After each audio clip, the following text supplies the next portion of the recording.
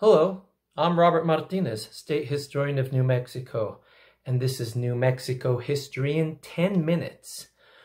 Well, the year is 1540 and Francisco Vázquez de Coronado and his expedition have reached New Mexico. It is a quasi-business, military, and religious exploration, and it doesn't go well. We know that Fray Marcos de Niza had reported in 1539 that there was gold up here in New Mexico. So when the Spanish soldiers got here, they were not very happy. They were actually quite angry. And interestingly enough, Fray Marcos de Niza came on the expedition. This begs the question, why did he say what he did? Was he a liar, a scoundrel? Was he trying to trick people? Or did he believe he saw gold? We don't know. But he came on the expedition and the soldiers wanted to kill him. Nevertheless, they were here and they were determined to make their journey worthwhile. We have to remember this was a business venture, and it was also quite awesome. I mean, we have to imagine these Spanish conquistadores wearing armor, riding horses, with hundreds of Native American allies with them, Mexican Indian warriors. There were women on the expedition and Africans as well. The Pueblos likely were fascinated, maybe in shock a little to see people and animals they'd never seen before. Nonetheless, this was not a successful venture for Coronado and the people who had come from the south. So ultimately what they start to do is they start to push their weight around, and they want to find mineral wealth that really, if it doesn't exist, it isn't known to the Pueblo people.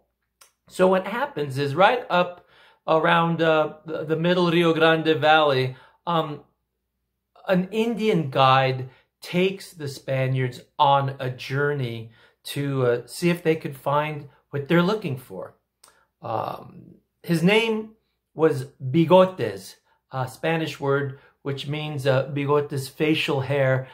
This was a Native American who probably had that rare situation of having hair on his face, and so the Spaniards called him Bigotes. And they go on another adventure northeast of New Mexico through the plains and into what's now Kansas. That's how far they go. It's an ocean of grass and rolling hills. In the records, they say that it was difficult to tell which direction was which, especially when the sun was overhead.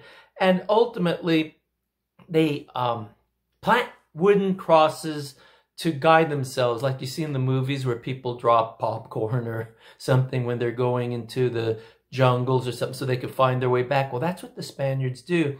And right around what's present-day Kansas, they had had enough. They did not find cities of gold in that direction.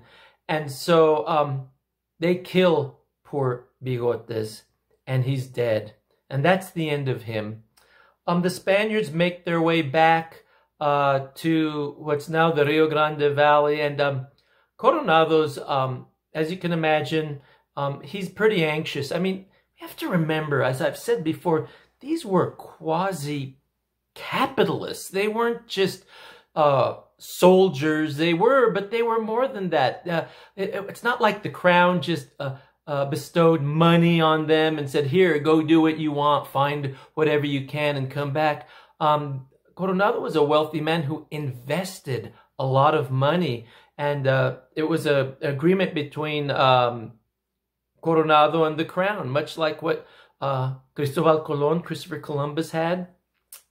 And so things were not going well. He dispatches a soldier, Garcia Lopez de Cardenas, to go west to see if maybe there's something out there. And Garcia and his soldiers go as far as the Grand Canyon. In fact, they're the first Europeans to see the Grand Canyon, and they were in awe of it, as you can imagine. They said it was several giraldas deep. A giralda is the Moorish minaret alongside the cathedral in Sevilla. That back then was considered a skyscraper, a tall edifice. So they were quite in awe, and you could say that's when tourism in Arizona started in 1540. But no, they don't find any cities of gold. But what they do find is a really good idea of what is up in this part of the world, the lay of the land. And what ends up happening is they all end up back in New Mexico, particularly in the community known as Tigüe. Tigüe was a few towns that were situated around what's now Bernalillo and North Albuquerque. And this is where this community was. And so the Spaniards, they try once again to see if there's any gold or silver or anything worth their while. And they don't find it. They find well-ordered towns, pueblos. The Spanish word for a town is a pueblo. It also means people or population, pueblo. And the Spaniards are quite impressed. The Pueblo people have well-ordered communities and towns.